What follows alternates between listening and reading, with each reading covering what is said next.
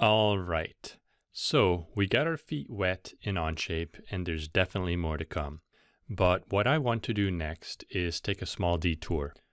When we created the simple coaster in the Hello World exercise, we didn't really specify the exact size of the coaster.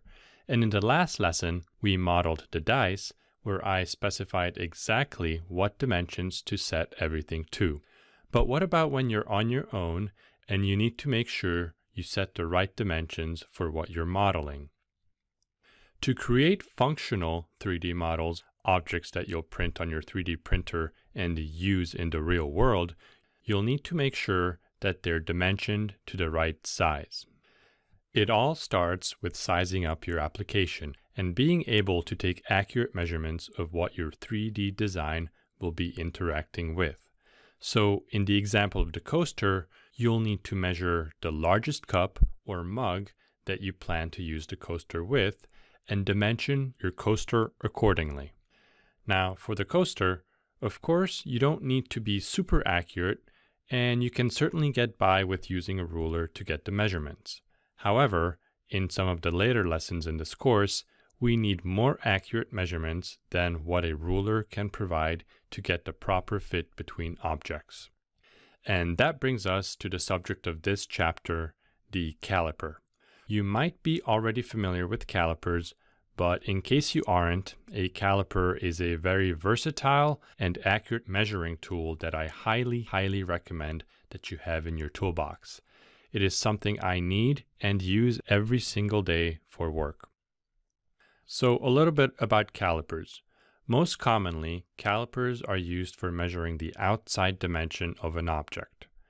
Second most common, they can also be used to measure inside dimensions. And third, they can also be used to measure the depth of features such as holes. There are various types of calipers. The vernier, which is probably the most difficult to use since you need to rely on the alignment of lines to take a measurement reading. There are also dial calipers that, as the name suggests, has a dial that is used for reading off the measurements. Dial calipers use a rack and pinion, and with some practice you can get really quick at interpreting measurements. I have in the past preferred dial calipers. However, with some of the lower quality dial calipers, you have to be careful because the gears can skip steps if you slide the jaws too far too quickly, and then you end up with inaccurate readings. And finally, there are electronic or digital calipers. There are no gears involved, and readout is instantaneous, almost like a calculator. You just have to read the displayed number. This is the type I currently use for my work, and relatively good quality ones are now extremely affordable on Amazon, in the range of $10 to $20, and those are more than adequate for your 3D printing adventures.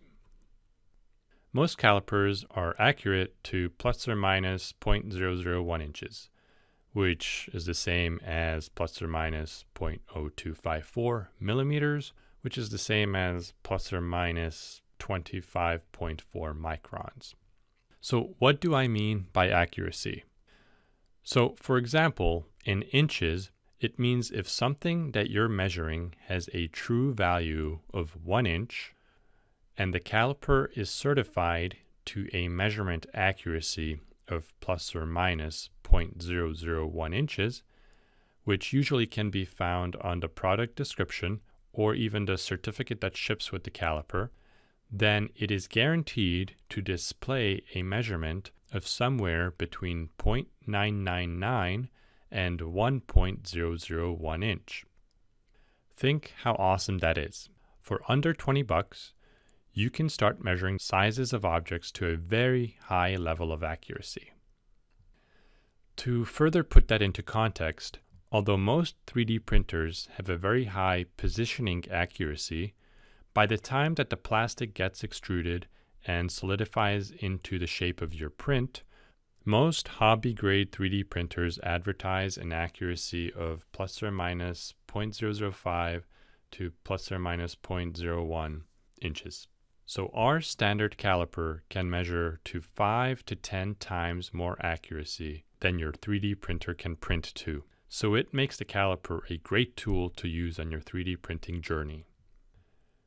Now, of course, to get these accuracies, you have to make sure your caliper is zeroed properly, which we will go over shortly.